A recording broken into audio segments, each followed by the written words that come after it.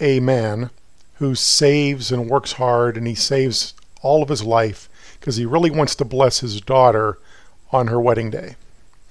So on her wedding day, he gives her a gift, and the gift is a house, a beautiful house, a really nice house, paid for, free and clear. He's worked hard, he's saved up, and he's paid for this house, and he gives it to her on her wedding day. Now imagine that the bride and her husband, they accept, well, this is great, thank you so much, we'll take this and we're going to pay you back. And he says, no, no, no, I don't want you to pay me back. Oh no, we insist, we're going to pay you back. That would be insulting to the dad, and it would sever the relationship, and it would damage the relationship, because he's trying to give a gift. Now you're trying to pay for the gift. In that scenario, that's what it would be like when the Bible talks about the works being filthy rags, right? Our works are filthy rags if we're trying to pay off our salvation, if we're trying to apply them, if we're trying to add to the price Jesus paid. Okay, so trying to pay for the gift, it's insulting to the giver. Okay, so in the best scenario, what would the daughter and new son-in-law do? They would accept the gift, they would be grateful for the gift, and then afterwards they would have the dad over for his birthday and for 4th of July, or whatever holidays in your country you might be in, whatever. They'll invite him, they'll have him over for dinner, right? They'll have him as a guest for dinner. They'll continue to do things. They'll continue to want to do things to bless Dad who gave us this house. We're not paying for the house. We're not paying you back for the house. We're just doing what we can do. It's very small compared to the price of the house, but we're just doing what we can do to show our love and appreciation. That would be a good work. That would be normal. That would be what we would expect.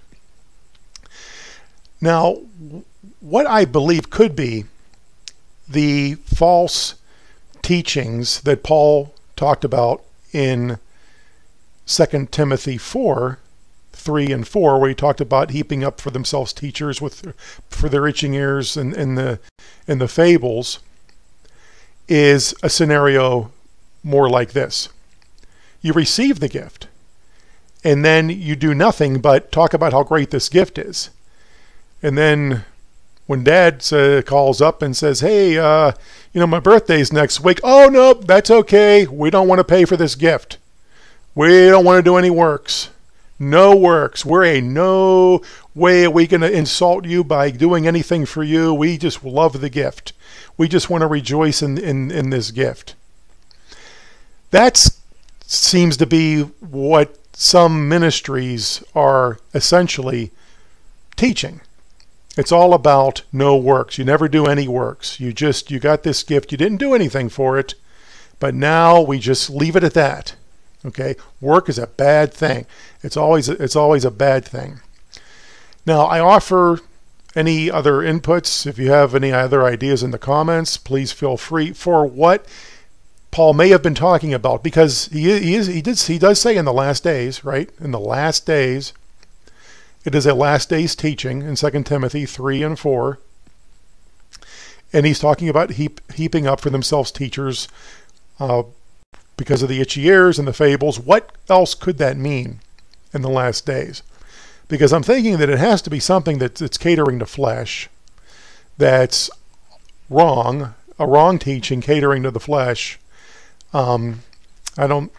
So please feel free, because while there have been some disagreements over the last two videos, no one has offered any alternative ideas for what that could be.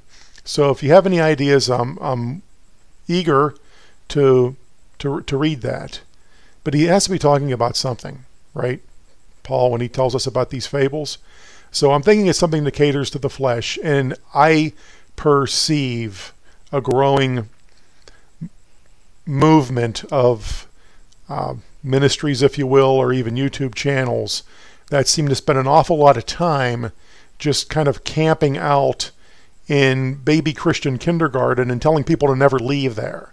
It's good to evangelize. It's good to save the lost. It's good to tell them about grace. A lot of people have been mistaught all their life that they have to work hard just to get saved, stay saved, hope to be saved, never really know for sure.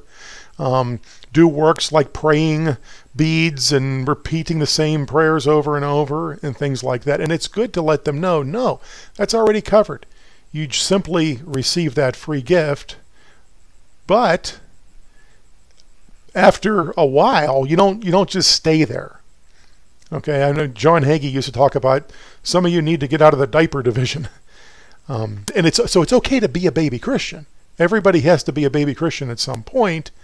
But I think that what Paul was speaking about could be a growing attraction towards kind of this baby Christian fortress where they never you keep the diapers on forever and you never grow out of that, and then you want to blast anybody who has any differing opinions on works. They're just programmed that works are always bad. We never do works.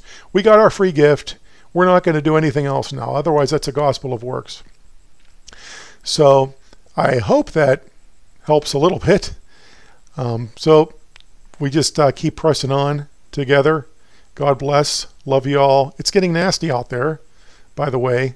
Okay, if you're noticing things getting rough, even in the spirit world, it's a yucky time. A lot of bad things going around and a lot of nastiness. So just stay prayed up and be in the Word. God bless. Love you all. Bye-bye.